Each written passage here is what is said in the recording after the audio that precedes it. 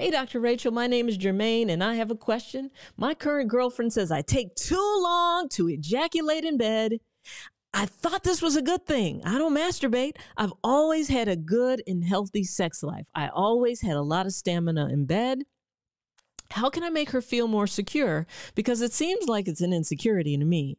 It's like she doesn't think she's satisfying me. Help me. So we have the exact opposite of what we normally have here. And this is a great question. It's basically like, she says I'm lasting too long. Help me out. So I think one thing that we got to keep in mind here is that when it comes to sex, now, particularly he mentioned this is his girlfriend. So this is still kind of a new thing. They haven't gotten married. They're not really, he's not, this isn't, they're not fiancéed or anything like that. In the early stages of relationships, what ladies like to do, and sometimes gentlemen do this too, is we are all about it. I mean, just bring out the freak. It's just like we're into, we want to have sex in the car, on top of the car, in the house, da da da da da da. And really, oftentimes, a lot of that is about pleasing you. Because really, when a gentleman lasts a super long time, so I want you to think about it like this. Compare your girlfriend's vagina, compare it to your mouth, right? And I want you to think about getting a bowl of cereal that you haven't put any milk in.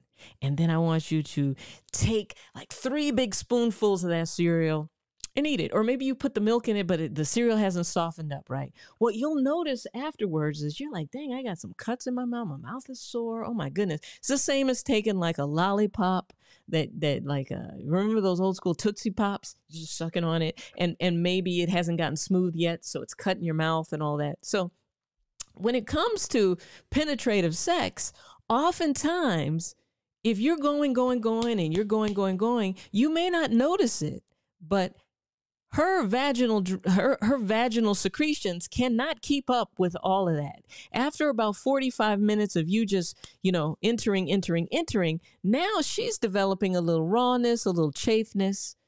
So first of all, you want to make sure you're bringing lube to the game, right? I don't care whether she's 22 or 52. Bring some lubricant, because what lubricant does is it makes it more comfortable for her.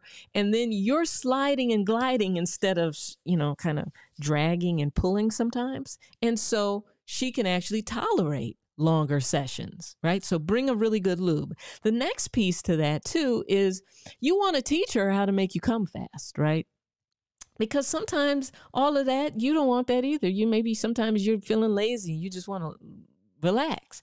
So if you give her the tools necessary to make you come very quickly, then you guys won't have these problems on the days where she needs to rush off, or you want to rush off, or you guys just want to do lazy sex. She'll know how to help you finish quickly. So if it's something she needs to whisper in your ear, if it's chewing on your earlobe, if it's touching you in a certain way, if it's, rubbing herself in a certain position, tell her how to make you come quicker. And if you can't tell her because you don't really know, you're like, well, doc, I don't really know because I don't really play with myself.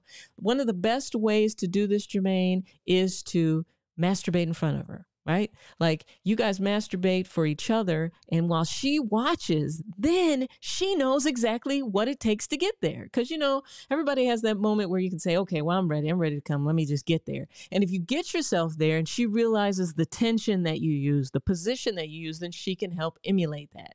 So another thing that you can do is just communicate. Just tell her, like, if you do this, hey, I'm gone every time. That's my magic button. Everybody knows what it takes to get them there, or you should. And then if you communicate to your partner, then they won't then things are better. The other thing is, if you feel like you are having trouble ejaculating, like you're having trouble ejaculating with her, you're having trouble ejaculating with yourself, make sure it's not a medication issue. Sometimes certain medications can prolong ejaculation, and it's not just a thing. The other thing you want to keep in mind too is you mentioned that you don't ever masturbate or anything. If you want to, you can actually practice this session out so that you actually become very clear what makes you come. And you guys can do this together.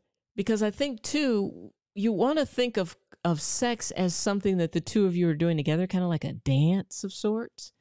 And if you want her to be more, what's the word you used? You said she's insecure. If you want her to be more secure, then you just got to show her what she needs to do to feel secure, right? And then in those instances, she knows it's not her, and the security grows. So I think for you guys, you're just going to have to communicate a little better. And yes, lasting long enough is a good thing, but lasting too long is a negative thing, because what tends to happen too is if you last too long and you have sex with someone 5 days in a row and you're lasting too long every time, well, you'll start to notice that they'll start avoiding things or making up headaches or disappear on you and all that type of stuff. So you want to make it as comfortable for her as it is for you. And the only way to do that is if you guys are communicating better. Okay? Awesome.